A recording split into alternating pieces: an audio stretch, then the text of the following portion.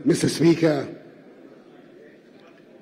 I'm glad to be here in this august House to perform once again one of the most pleasant duties on the calendar of the President of the Republic. That is to give honorable members and the Ghanaian people a message on the state of the nation in fulfillment of Article 67 of the Constitution of the Republic.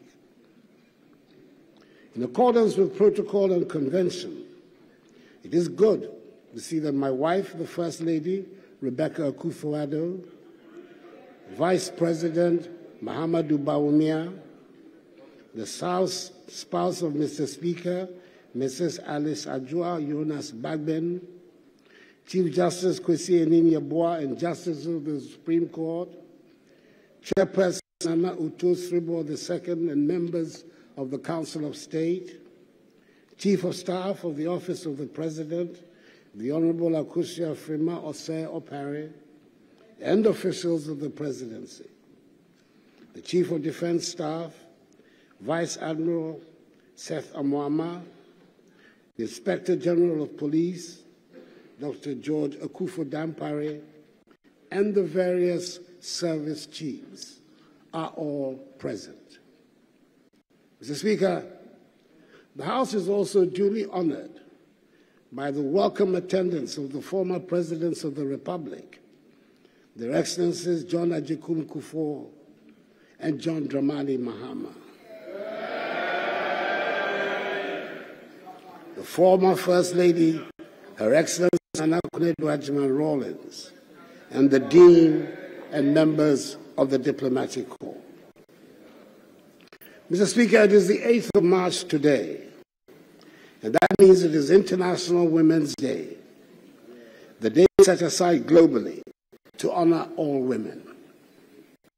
Please allow me to acknowledge and appreciate the significance of the day and heartily congratulate women all over the world, and especially women in Ghana, for the role they play in realizing the dreams, cares, and aspirations of humankind. Ghana, for the role they play in realizing the dreams, cares, and aspirations of humankind and of this great nation. The presence of women leaders at both the local and national fronts have advanced rights, enhanced equality, and in general, improve the living standards and quality of lives of all concerned, including that of men.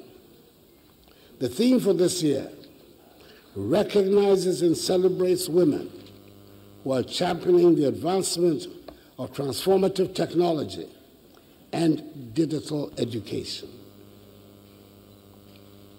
Mr. Speaker, apart from my own personal fond memories as a member of this House, Parliament stands as a symbol of our democracy and its values.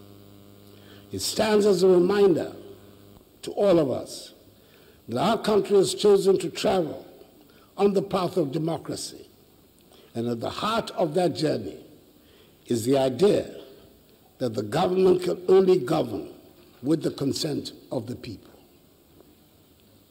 Mr. Speaker, it is important that we stress this point because after 30 years of democratic practice, we may be tempted to take it for granted. We need to remind ourselves that our compatriots, the majority of whom are in their early adulthood, have no personal recollection of the struggles that got us to this point in our development. In the same way that only a small percentage of our population can recall life under colonial rule, similarly, the memory of dictatorship, one-party rule, and military rule is receding into the dim past, and the struggles that have brought us so far are disappearing into the recesses of history. However, because Parliament directly represents the citizens of our nation, in this hallowed chamber, it will always be the reminder of those struggles. It is important we never forget that democracy is not a static achievement, but a process that needs continuous nurturing. Indeed, Mr. Speaker, we must remind ourselves that in our country's political history, it is the restoration of Parliament to its proper place that has always symbolized the restoration of power to the people. And dare I say that when constitutional rule is interrupted, it is Parliament that is shut down. The other arms of government continue to operate. 30 years ago, this House convened for the first time to mark the commencement of the Fourth Republic. The early years of the return to democracy were fraught with challenges. The minority side in Parliament today presides as the Speaker. This is no mean achievement. Given the way the numbers shaped up in the House after the 2020 elections, many cynics and skeptics predicted a doomsday scenario for this Parliament. But instead of a meltdown, we have witnessed considerable cooperation and unity of purpose among all parties and factions. This is to a large extent a measure of the maturity of our political culture and democracy. We will need even more of such bipartisan maturity to meet the challenges confronting us at this time. Today, we live in a country in which we enjoy complete freedom of expression, freedom of association, freedom of assembly, freedom of religion, and political affiliation. Indeed, freedom of speech has now reached such heights that even members of the diplomatic corps feel able to join in our national discourse and pronounce on matters that will be problematic for Ghanaian diplomats in their countries of origin. Nevertheless, Mr. Speaker, it seems to me the important thing in our free speech environment is actually to try and hear each other instead of raising the decibel level of our individual points of view.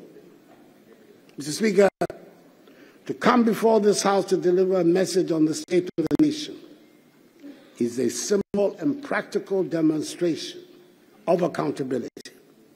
And I have always treated the occasion with the utmost respect. This address offers us, as usual, the opportunity to provide an honest assessment of our country's situation and seek the support of all in addressing it with hope and confidence. Mr. Speaker, when we make it an assessment, is a symbol and practical demonstration of accountability.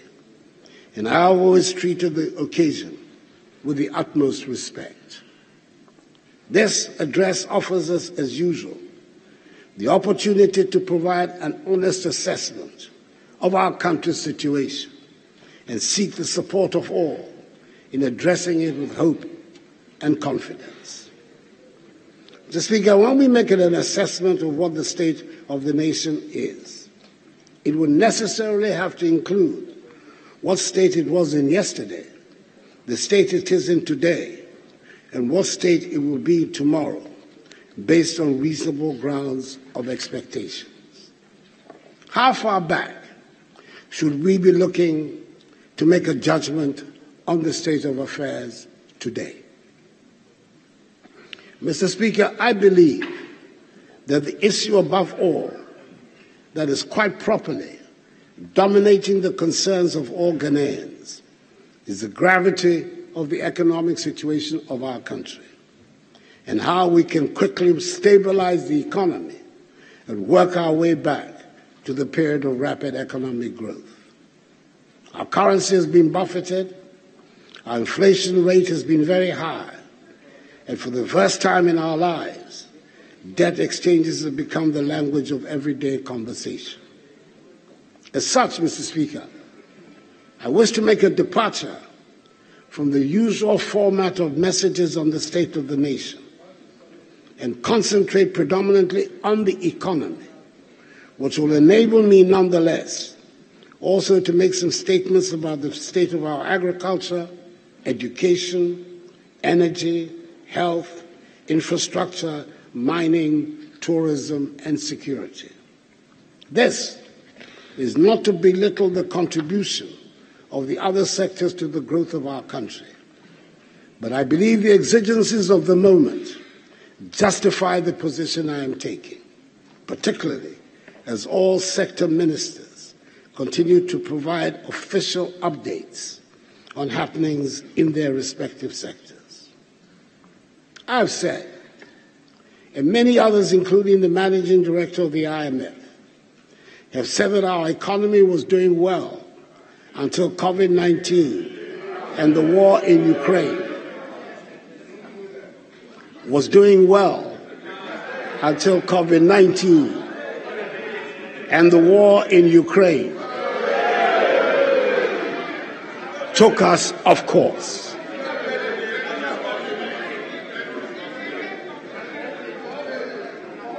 Mr. Speaker, I will be heard. Hansard has to record me. I will be heard. Maybe because of the severity of the present difficulties, or maybe because it suits their preconceived agenda, some people are unwilling to accept that we were on a good trajectory until the arrival of COVID-19. The Ghanaian people, however, accepted this proposition as evidenced in the results of the 2020 presidential election, which were unanimously endorsed and upheld by the 7-member panel of the Supreme Court. Mr. Speaker, allow me to go on a short trip down memory lane and remind ourselves what things look like back at the beginning of 2020, when I came to this House to give an account on the state of our nation. This is what I told this House on 20th February 2020, and I quote, Mr. Speaker, in 3 years, we have reduced inflation to its lowest level, 7.8% in January 2020, since 1992. For the first time in over 40 years, we've had a fiscal deficit below 5% of GDP for 3 years in a row. For the first time in over 20 years, the balance of trade, that is the difference between our exports and imports, has been in surplus for 3 consecutive years. Our current account deficit is shrinking, interest rates are declining, and the average annual rate of depreciation of the Citi, as it is lowest for any first-term government in the Fourth Republic. Our economic growth has rebounded to place Ghana among the fastest-growing economies in the world for 3 years in a row, at an annual average of 7% GDP growth, up from 3.4% in 2016, the lowest Honourable in members, 3 please, decades. may we listen in silence. Sovereign credit rating agencies have upgraded our ratings and also improved the outlook for this year, notwithstanding the fact that it is an election year, unquote.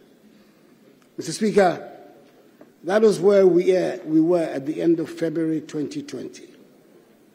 3 weeks after this speech, in which I expressed our sympathies and solidarity with China on the difficulties they were having with the new virus, our world changed.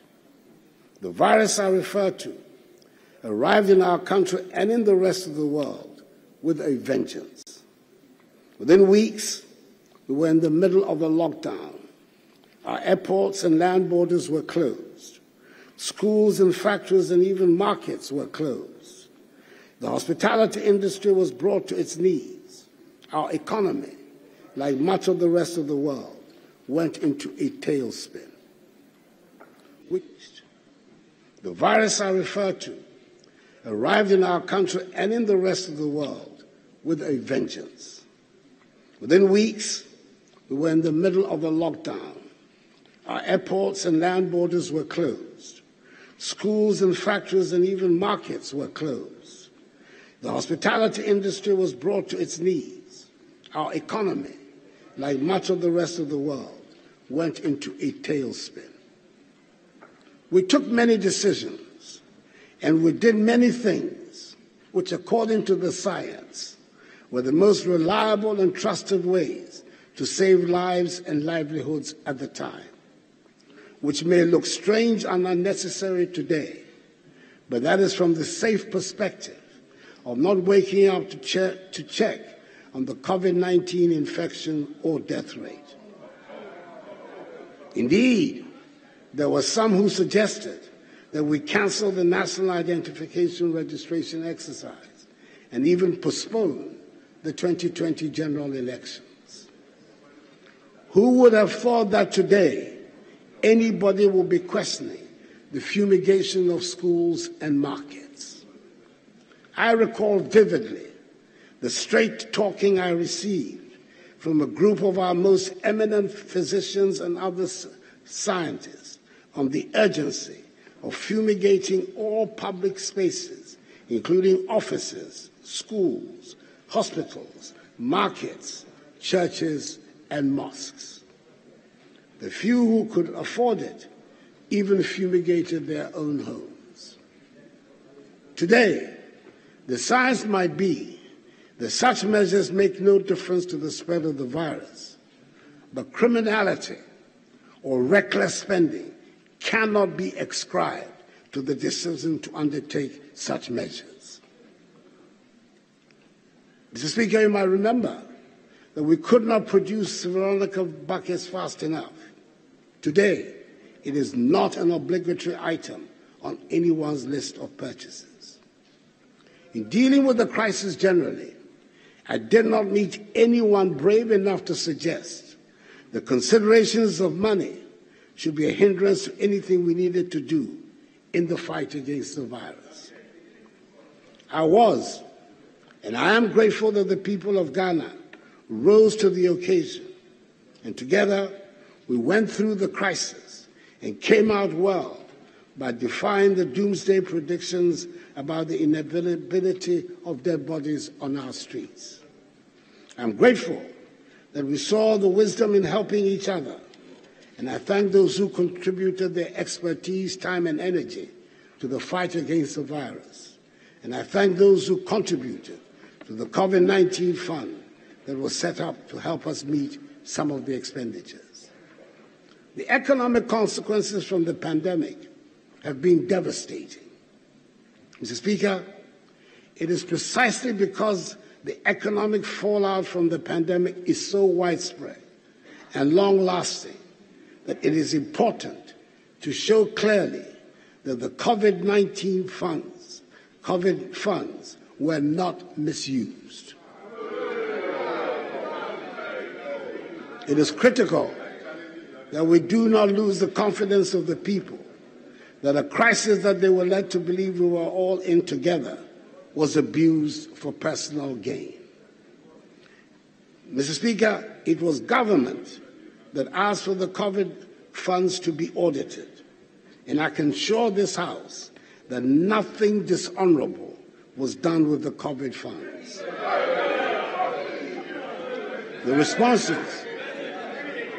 The responses from the Ministers for Health and Finance on January 23rd and 25th, 2023, respectfully, have sufficiently laid to rest the queries from the Auditor General's report, and I believe any objective scrutiny of these statements from the Health and Finance Ministries would justify this conclusion. We did provide 518 million cedis of grants and loans to micro, small, and medium-scale enterprises through the NBSSI, now the Ghana Enterprise Agency, in which 302,515 enterprises benefited, of which 60% were women-owned. These were MSMEs that were in distress as a result of the pandemic. For some traders, the receipt of 1,000 cedis made the difference between the ruin of the household and survival. In addition, 58,041 health workers were empowered to supplement the existing health sector workforce. Subsequently, all of them have been absorbed as permanent workers in the health sector. Frontline health workers were also granted 50% tax relief for the period. Was that something to regret? We should be ever grateful for the work that so many people did to keep all of us safe. All households enjoyed free water supply and huge discounts on electricity bills because access to water was a necessity to ensure people adhere to hygiene practices, and access to electricity was important as everybody was encouraged to stay at home. It also provided an economic cushion to protect lives and livelihoods at a time of difficulty.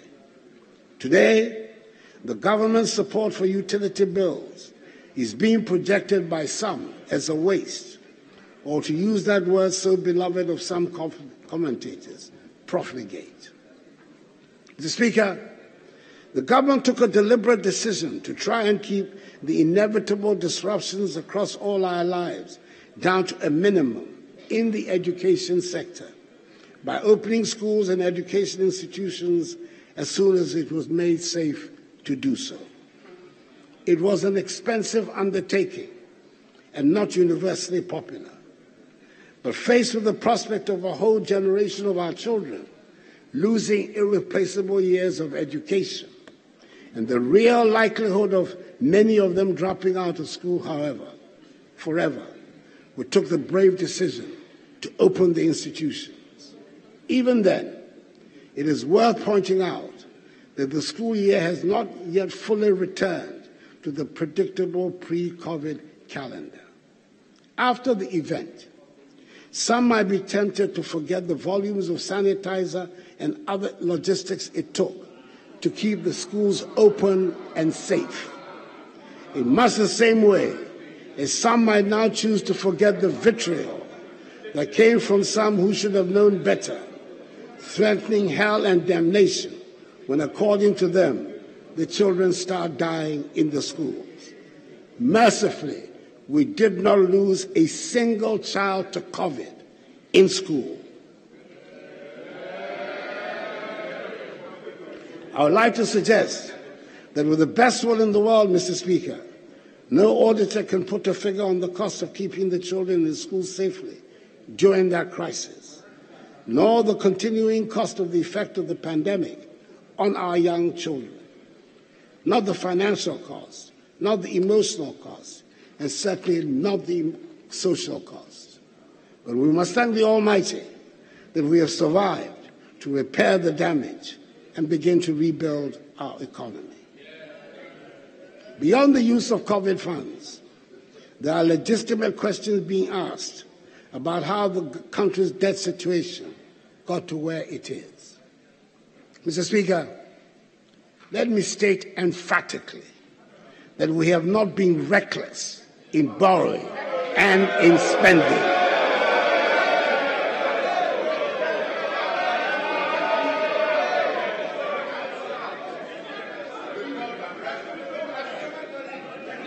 Honorable members, it's not yet your time to say. Wait until that time arrives. Please, honorable members, I will allow spontaneous reaction to statements, but but I will not allow debate of the statement. Your Excellency, you may proceed. It is worth noting that the debts we're serving were not only contracted during the period of this administration. Mr. Speaker, we have spent money on things that are urgent, to build roads and bridges and schools, to train our young people and equip them to face a competitive world. Considering the amount of work that still needs to be done on the state of our roads, the bridges that have to be built, considering the number of classrooms that need to be built, the furniture and equipment needs at all stages of education, considering the number of children who should be in school and are not, considering the number of towns and villages that still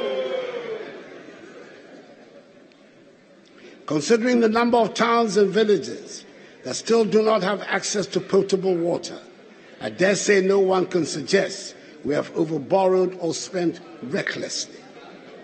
Yes, I've been in a hurry to get things done, and this includes massive developments in agriculture, education, health, irrigation, roads,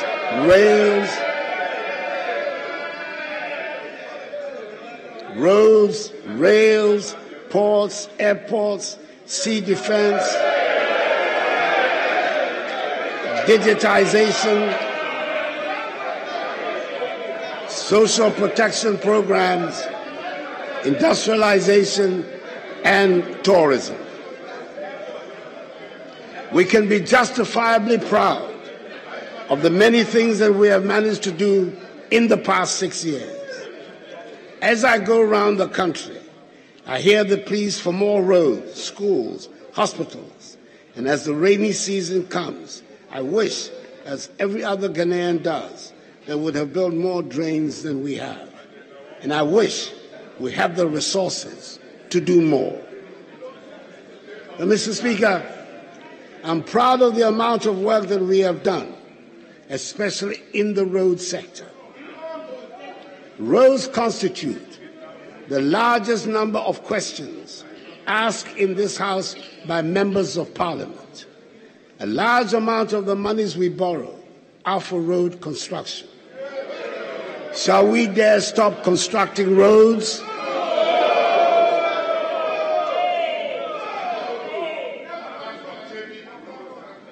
Mr. Speaker,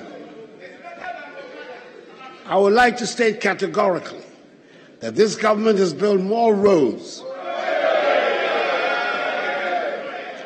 than any government in the history of the Fourth Republic. And Mr. Speaker, the details of all these roads are attached in the annex to this message. I have done so because last year when I made a similar pronouncement, I was met with howls and gasps of incredulity from the minority benches. And so I thought it appropriate this time to present it as an annex to the statement.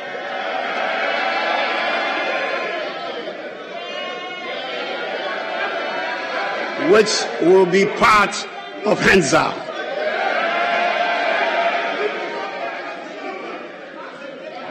Beyond the construction of roads, Mr. Speaker, this MPP administration has implemented successfully a national identification system with the Ghana card, constructed more railways than any government in the Fourth Republic, established the Zongo Development Fund to address the needs of Zongo and inner city communities. And under their auspices, we have conducted more infrastructure in the Zongo communities than any other government in the Fourth Republic.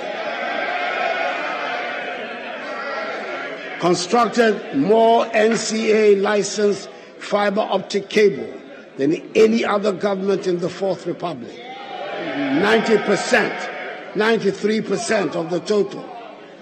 Increase the proportion of the population with access to toilet facilities from 33% to 59%.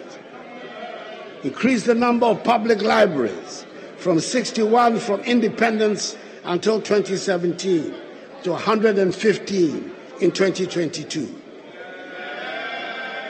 Provided more equipment, vehicles, ammunition, etc.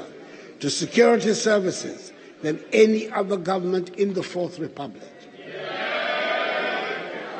We have successfully implemented the digital address system, improved significantly the financing of governance and anti-corruption institutions like the Ministry of Justice and Office of the Attorney General, the National Commission for Civic Education, SRAJ, EYOCO, and the Office of the Special Prosecutor. Implemented the One District, One Factory initiative. In 4 years, 106 companies are in operation under 1D, 1F.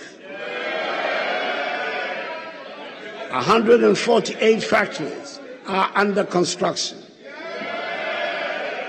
This is the largest expansion of that sector since independence.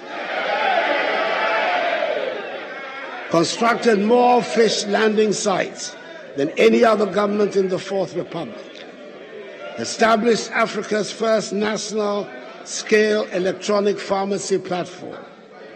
Provided free Wi-Fi to 700 senior high schools, 46 colleges of education, 260 district education offices, an initial successful pilot of 13 public universities. Introduced drones in the delivery of critical medicine, vaccines, and blood to people in remote parts of the country. And today, Ghana has the largest medical drone delivery service in the world, with zipline distribution centers in Ominako, Upenya, Vobsi, Sefirioso, Ketekrachi, and Enum, and overseen an improvement in revenue collection with the introduction of an EVAT and e-invoicing system. For example, figures from 19 tax-paying companies onboarded onto the EVAT system reveal total recorded monthly sales increasing from 222 million CDs in November 2021 to 720 million CDs in November 2022. Again, in December 2021, total monthly sales of 284 million CDs also saw a huge increase to 1 billion CDs in December 2022. Indeed, the evidence of how state funds have been used to improve our society is all over the country. No district or constituency has been left out. And I believe there are many Ghanaians who will vehemently disagree when some say there's nothing to show for all the funds that have been at my government's disposal. Mr. Speaker, I would like at this stage to brief the House on how the talks with the International Monetary Fund have been going since the announcement on 1st July 2022 of our intention to engage the IMF for a funded program. Mr. Speaker, having reached a staff-level agreement on 12 December 2022, after 5 months of intense negotiations and completion of most of the prior actions required under the agreement, we are on course for the IMF staff to present to the IMF Executive Board Ghana's program request for a $3 billion extended credit facility by the end of this month. Mr. Speaker, the 3-year IMF program, anchored on government's post-COVID-19 program for economic growth, aims at restoring macroeconomic stability and debt sustainability whilst protecting the vulnerable. It is a strong reform program which relies on front-loaded fiscal measures to increase domestic resource mobilization and streamline public expenditures to support inclusive growth and enhance social protection. Mr. Speaker, I thank the House for its support throughout this process, including the passage of key revenue laws. However, a few more of these measures, namely the Income Tax Amendment Bill, the Excise Duty and Excise Tax Stamp Amendment Bills, as well as the Growth and Sustainability Levy Bill, are outstanding, which need the urgent attention of the House and passage to complete the prior actions. This will put us in readiness for our presentation to the Fund Board and, more importantly, bolster our domestic revenue mobilization efforts. Mr. Speaker, it is clear that given the extent of the fiscal and debt sustainability issue we are addressing, fiscal adjustments and structural reforms are not sufficient for restoration of debt sustainability. A critical component of the measures we are implementing to address the current economic crisis is the debt operation, involving both domestic debt and external debt. The debt operation is aimed at returning the country to debt sustainable path by 2028 by reducing the debt to GDP ratio on a general classification basis and in present value terms from 103% in 2022 to 55% by 2028, and reducing the external debt service to revenue ratio from 29% in 2022 to 18% by 2028. Mr. Speaker, in order to achieve these goals, the decision was taken to execute a domestic debt exchange program, in addition to fiscal adjustment, external debt operation, and structural reforms. The participation rate of 85%, representing tendered bonds of 83 billion cedis out of the total eligible bonds of 97.7 billion cedis, constitutes significant success for the DDE program. The 83 billion cedis bonds that were successfully tendered also represent 64% of the outstanding domestic debt of 130 billion cedis at the end of December 2022, as pension funds have been expressly exempted from the DDEP.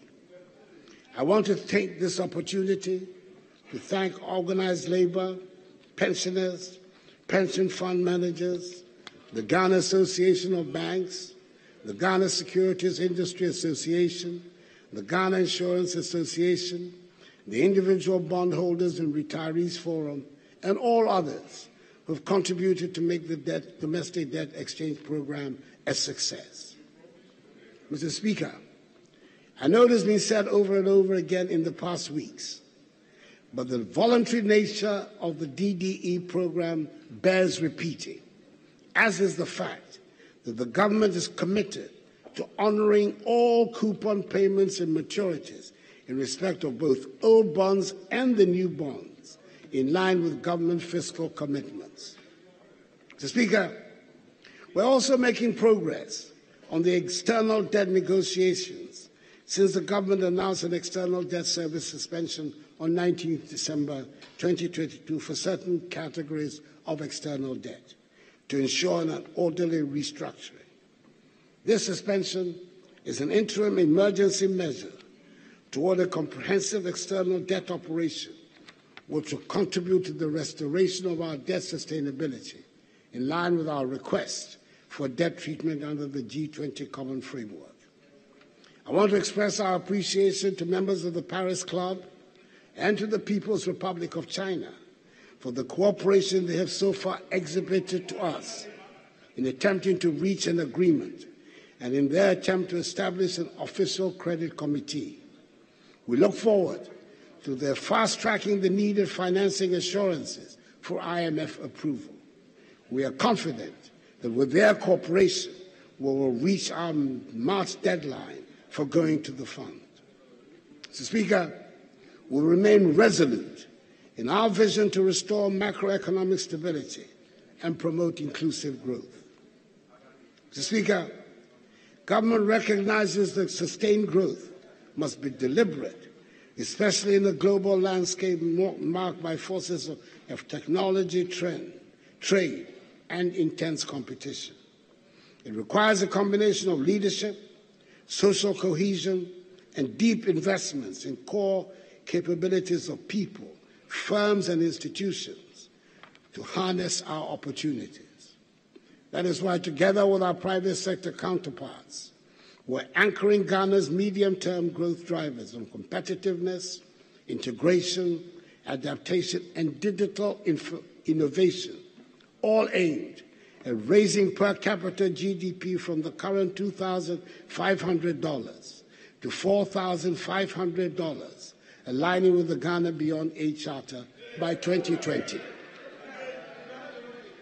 Mr. Speaker, concluding the arrangements with the fund will not restore our fortunes overnight, but it will set us on the road to recovery. With fiscal discipline, we will regain the trust and confidence of our business partners and the investor community, which will give us space to continue our productive plans and policies. However, in addition to our engagement with the fund, we're also seeking and implementing some original and innovative ideas to try to solve our problems. For example, the Gold Purchase Program by the Bank of Ghana and the Gold for Oil policy are creative uses of our resources, which are already bearing fruit. These policies are aimed at achieving two results that are critical to the health of our economy. Firstly, they will help us preserve foreign exchange, especially the US dollar. And secondly, they will enable us to stabilize the price of oil products, such as petrol and diesel, on the domestic market. We have already seen some success on both fronts, with the price of US dollars and petroleum products falling since we announced the policy and began to implement it. The average price of petrol at the pump, which had risen to 20 cedis a litre in the middle of December 2022, is now 13 cedis and 80 pesos a litre. The price of diesel had risen to more than 23 cedis and 70 pesos a litre, and is now selling on the average at 13 cedis and 80 pesos a litre, which is a reduction of almost 10 cedis a litre. We expect this trend of falling fuel prices to reflect soon in our daily lives, since transport fares affect the price of everything. I hope the trend of prices going up and coming down become a regular feature of our retail economy, as being demonstrated in the fuel prices. Because as we all know, prices, especially of petroleum products, used only to go up in our country. I do worry about the external expenditure on security at our borders, but we do not have a choice but to spend resources to keep our borders safe.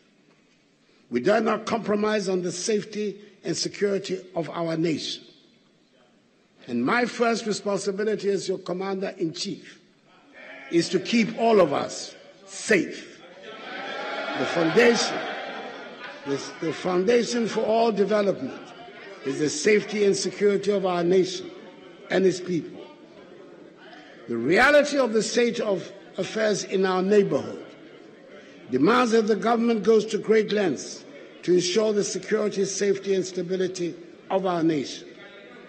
The threats of terrorism and violent extremism surrounding us require that we pay maximum attention to protecting our borders and working in collaboration with our neighbors to keep our country and the region safe. This is the prime motive for the Accra Initiative, which is already yielding results. Mr. Speaker, I'm able to cite here some of the equipment we have provided the military to help them protect us all. Allow me to list a few. The Army has received 104 armored personnel carriers, 70 utility troop-carrying vehicles, 20 armored vehicles, 85 assorted Toyota vehicles, 50 Ankai buses, 40 Jeep Jade vehicles, some explosive ordnance disposal equipment, large quantities of communications surveillance equipment, varying quantities of weapons, and 4 unmanned aerial vehicle systems. And the Ghana Navy has taken delivery of 4 offshore security vessels and 4 Zodiac boats. We've also continued the process of upgrading the housing needs of the security services. The Barracks Regeneration Project Phases 1 and 2, the Military Housing Project Phases 1 and 2, and the Ghana Military Academy Infrastructure Project are expected to be completed and handed over by the end of May this year. Mr. Speaker, we continue to pay attention to the police service. We can now see more of the police on our streets in the urban areas. Ever so gradually, driving on our roads is becoming more orderly. I note that even motorbike riders now stop at traffic lights. Things are improving.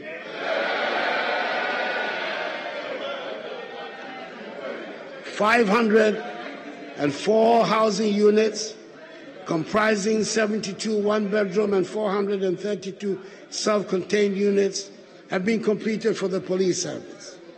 Recently, I delivered 100 pickups, 600 motorbicycles, and 6 armored personnel carriers to the police service to boost operational capacity. For the first time in our nation's history, the police service has dedicated helicopters to help with its operations. Mr. Speaker, I must share some good news with the House. I am particularly proud of the dramatic intervention government has made to tackle the long-lasting and utterly disgraceful problem of dilapidated and inadequate number of courts in our country. Many of the courts have not been fit for purpose and do not provide suitable facilities for the efficient administration of justice. The inadequacy means that people have to travel long distances to gain access to courts.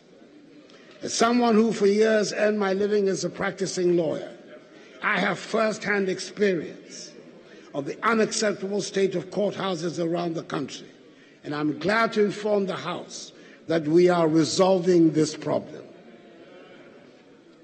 Through the Ministry of Local Government and the District Assembly Common Fund, government has embarked on the construction of 120 courthouses with accompanying accommodation for judges across the country. Indeed, 60 have been completed, and the others are at various stages of completion. For the first time ever, we have the happy situation of purpose-built courthouses with accommodation that are waiting for judges to be appointed to put them to use. 6 new regional high courts fitted with judges' residence are also being constructed in the new regions, i.e. Ahafo, Bono East, Northeast, Oti, Savannah, and Western North. 3 of the courts, that is those in Northeast, Oti, and Savannah, have been completed and commissioned. Those in Ahafo, Bono East, and Western North regions will be completed by April. Mr. Speaker, I had the President's duty on 17th October 2022 to commission a new modern Court of Appeal complex in Kumasi, together with 20 townhouses and a guest house to serve as permanent residences for Court of Appeal judges based in Kumasi, who are mandated to handle appeals from the northern part of the country. The Asantehene Otumfuo Osei-Tutu II, who generously gave the land, was present at the ceremony. It is a truly magnificent sight, and I recommend it to honorable members who go to Kumasi to pay a visit and see it for themselves. In addition, 210 vehicles were earlier in 2022 distributed to all judges in the Supreme Court, Court of Appeal, Higher Court, and lower courts. Mr. Speaker, it is a well-known fact that in this administration, TVET and STEM feature frequently in all conversations about education. Technical and vocational education are being given the place of honor they deserve. Since the realignment and introduction of free TVET, enrollment in TVET schools has increased from 13,000 in 2021 to 47,000 today.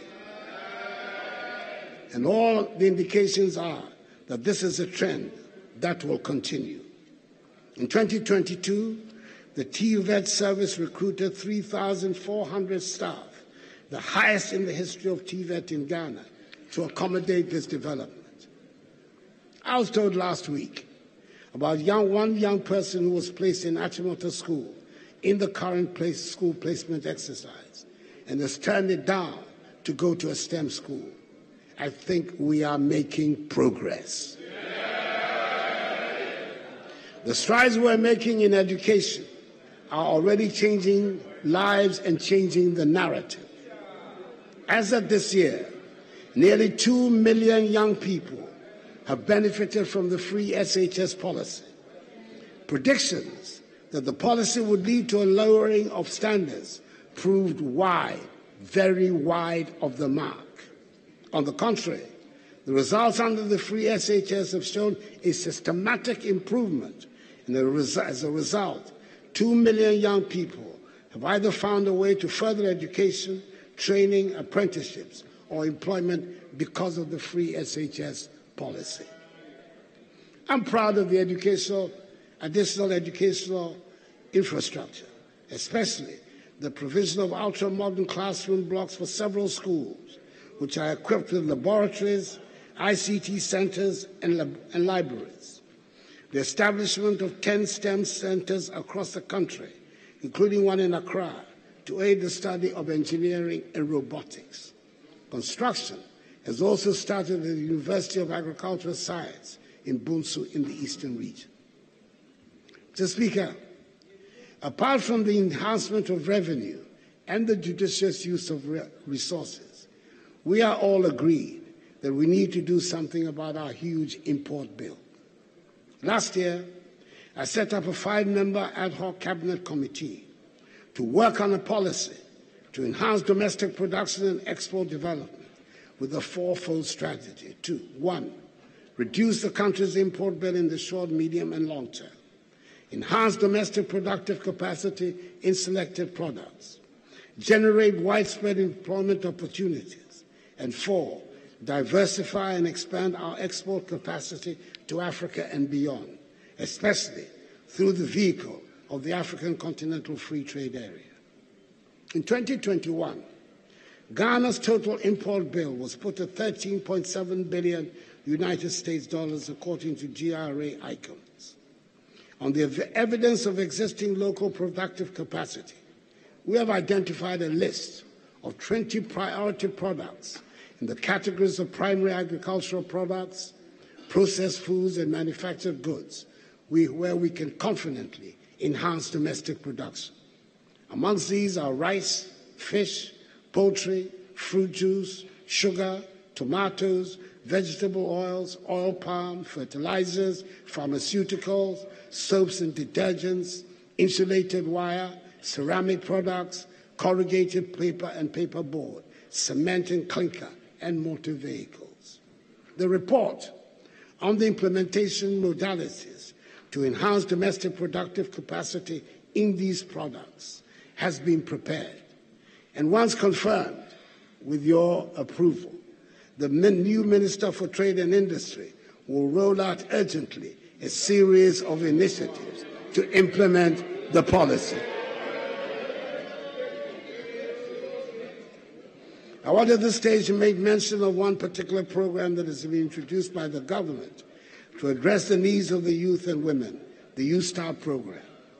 This program seeks to support young entrepreneurs to gain access to capital market training and technical skills, compliance and quality assurance support, and business development support services that will enable them start, build, and grow their own businesses.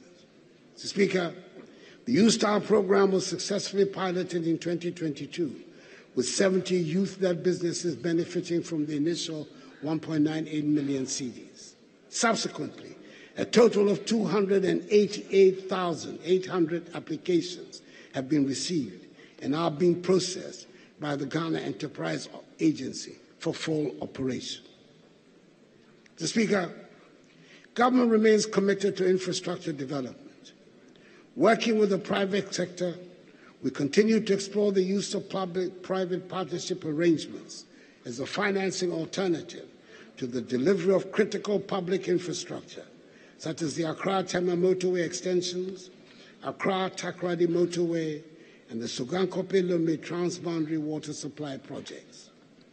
In addition, Mr. Speaker, the $750 million United States Afro-Exim Bank facility, which has been secured, will make it possible for us to construct many other roads and interchanges, including the long-awaited four-tier Swami interchange. Mr. Speaker, we have now reached a point where we feel the impact of technology as an irreversible way of life.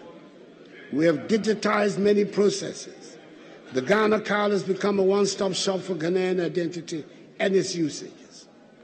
We're fully convinced that our embrace of an investment in information technology and the digital infrastructure will help us to redefine our traditional concepts of time, space, speed, and nature of conducting business within our society, economy, and culture. Information technology helps all segments of society to be integrated and transformed through connectivity, in facilitating the production, distribution, and consumption of information within the whole economy and society.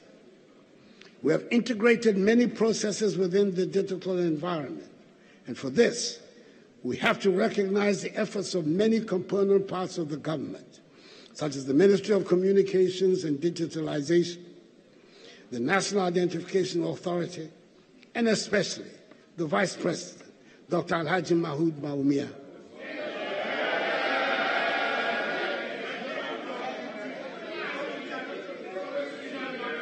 who I understand has been nicknamed E. Bawumia. Our need for technological reinforcement within all our structures and spaces is unending, and we will continue to push the frontiers of our engagement with the technologies of information, economic development, and human transformation. We must be cheered by the improvements being made in the National Health Insurance Scheme to make access easier. The scheme is currently one of the better digitalized institutions, and I hope they get the public support that they need.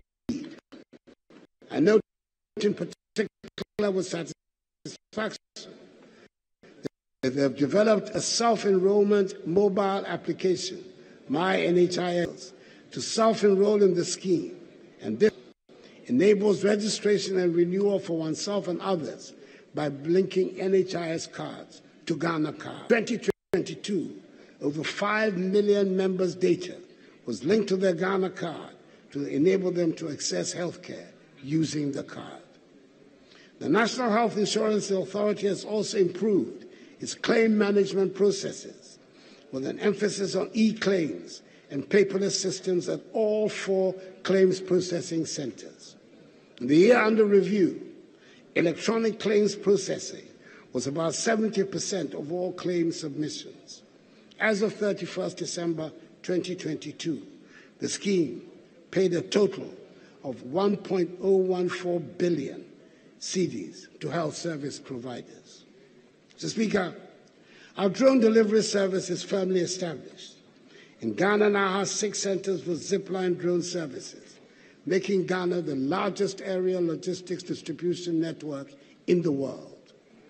Zipline, through the national scale drone delivery services, has delivered some 14.8 million units of life-saving medicals, vaccines, and blood products to health facilities in Ghana by the end of 2022. Childhood vaccines top the list with the delivery of 8.3 million doses, followed by 2.05 million doses of COVID-19 vaccines. Mr. Speaker, I must say, however, that the current shortage of some childhood vaccines in the country has concerned me greatly. This shortage, if prolonged, will affect negatively Ghana's childhood immunization program, which has been recognized as one of the most successful in the world. The WHO has only recently expressed worry about a steady decline in measles vaccination coverage globally because of the concentration on the fight against COVID-19. In accordance with our desire not to become part of this global trend, government has taken steps to ensure the stocks of these vaccines are procured and supplied as a matter of urgency and emergency. The Ghana Health Service has developed an elaborate program to catch up on children who have missed their vaccine immediately stocks arrive. Mr. Speaker, I want to encourage all parents and caregivers to ensure that eligible children are vaccinated once this program begins. No child should be denied access to vaccination. Mercifully so far,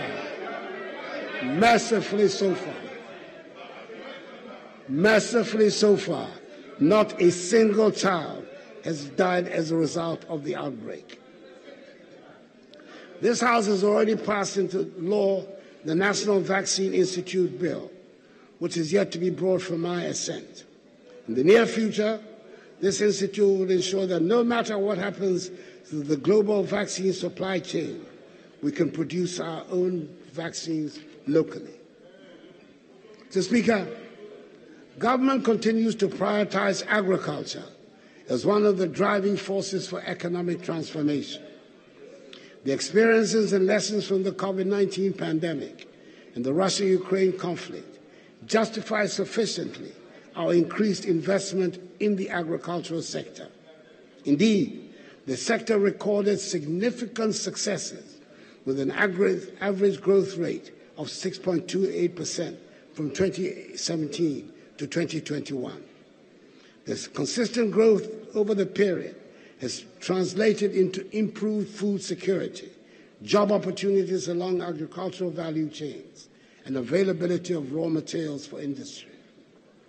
To address the vexed issue of post-harvest losses, we have constructed some 65 warehouses, with the remaining 15 at advanced stages of completion. This intervention is adding some 80,000 metric tons to national grain storage capacity.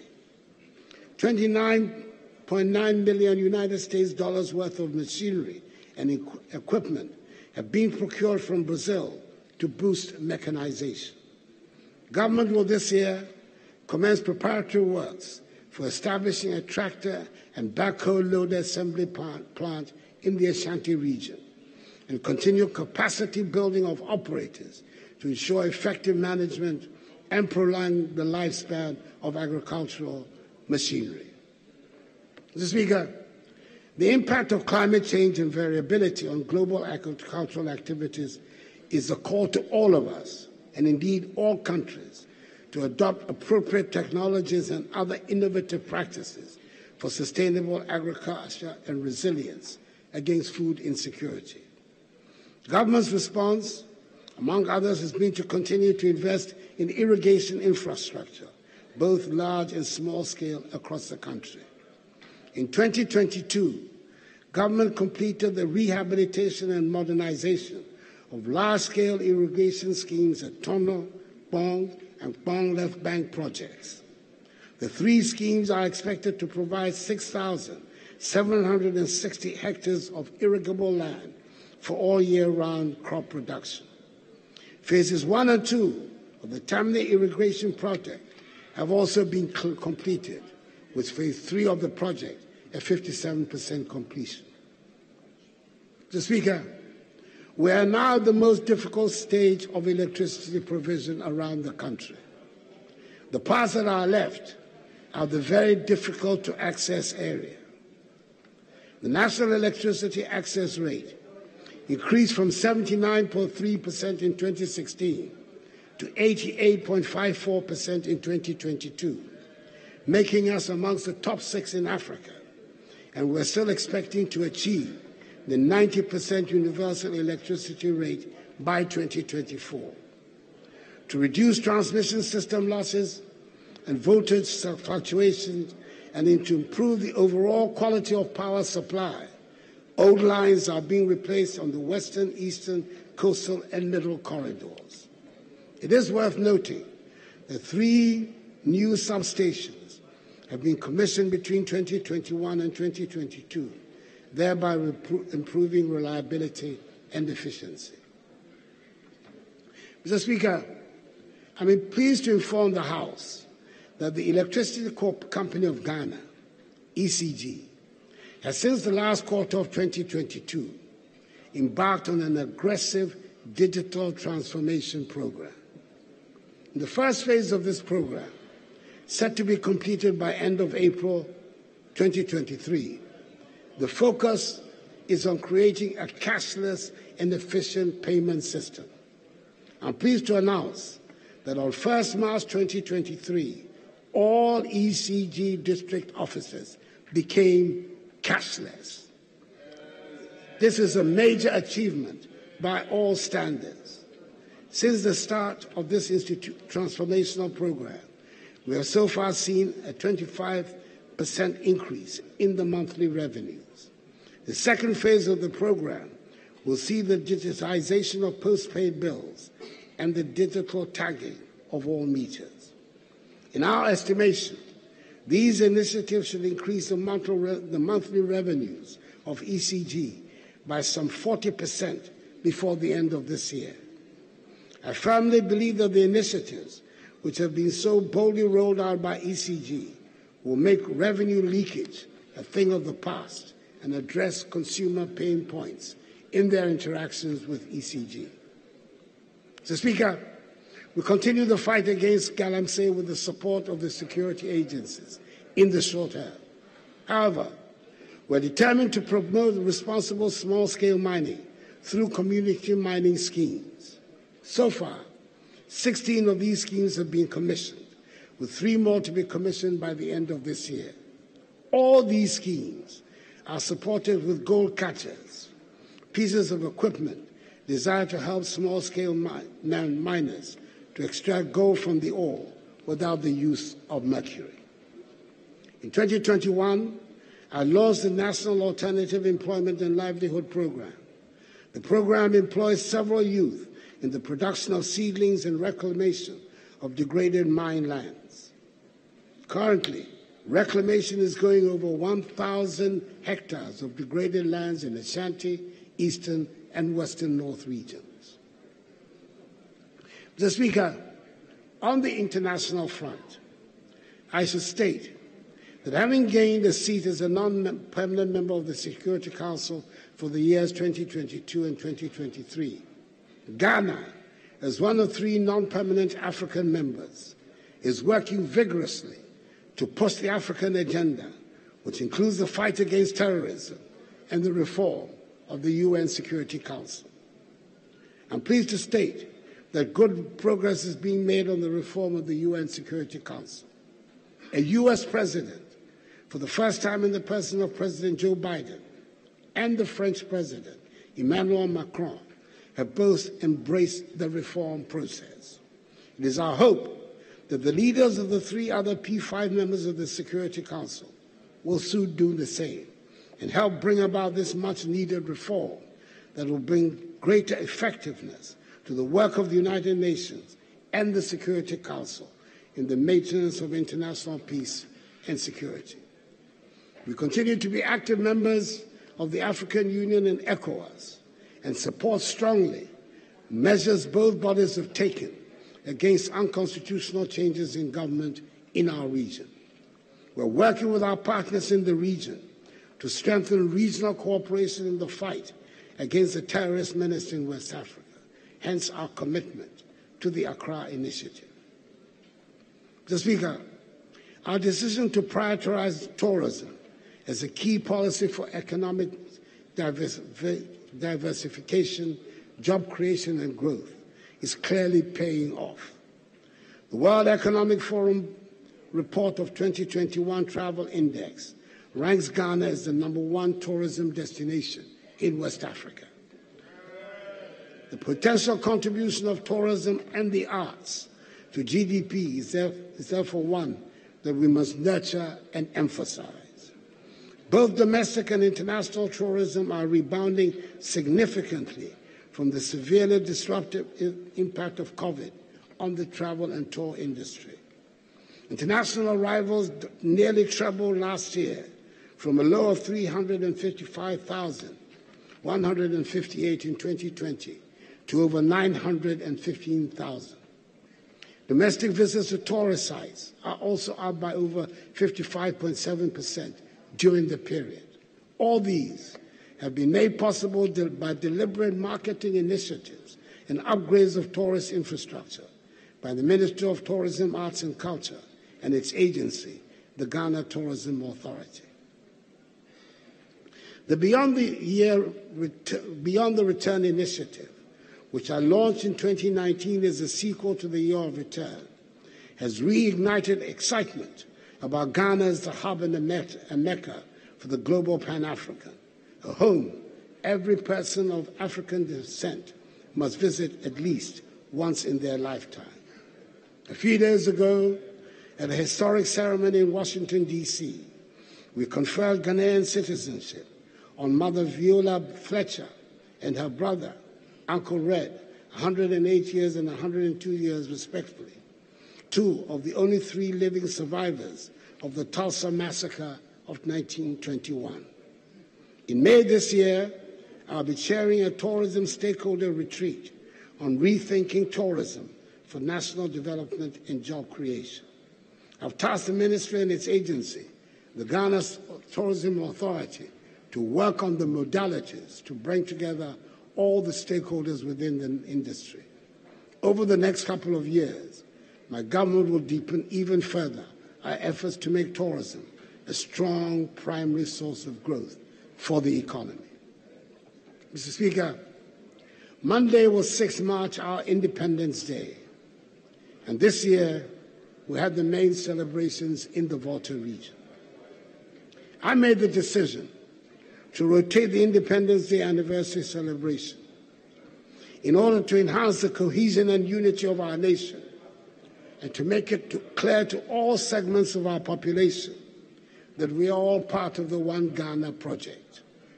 I'm glad to inform the House that it was a happy and grand event set against the breathtakingly beautiful background of the Adaklu Mountains.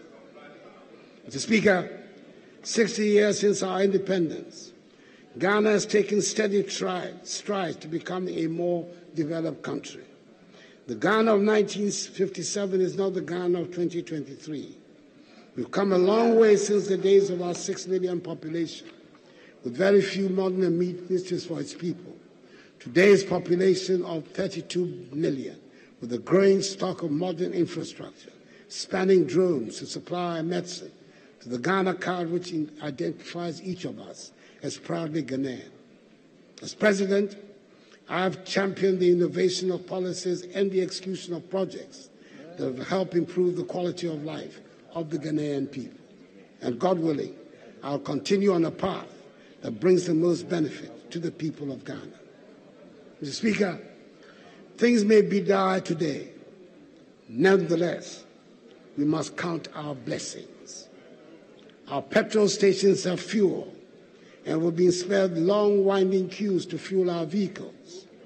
Our markets and shops are, by the grace of God, well stocked, and we have not been faced with the prospect of the rationing of basic necessities, such as fruits and vegetables. Our children's schooling has not been interrupted. We've continued to provide free SHS, free TVET, and paid teacher and nursing training allowances. Our electricity supply has been consistent, and we have been spared the hardship of doom so during such a trying time. Our country continues to be stable and at peace. Throughout history, there are many instances of nations going through periods where dark clouds create shadows that momentarily shield the yearned-for vision from sight. Such moments should not be ones in which despair takes over. Such moments call for strength of character, sense of purpose, and an abiding commitment to the general good. Mr. Speaker, honorable members, fellow Ghanaians, let us believe in ourselves and in our capacity to overcome the problems that are before us. This is a phase, and with every fiber of my being, I am certain that this too shall pass. We have done it before, and we will do it again. May God bless us all in our homeland, Ghana, and make her great and strong. Mr. Speaker, I thank you for your attention.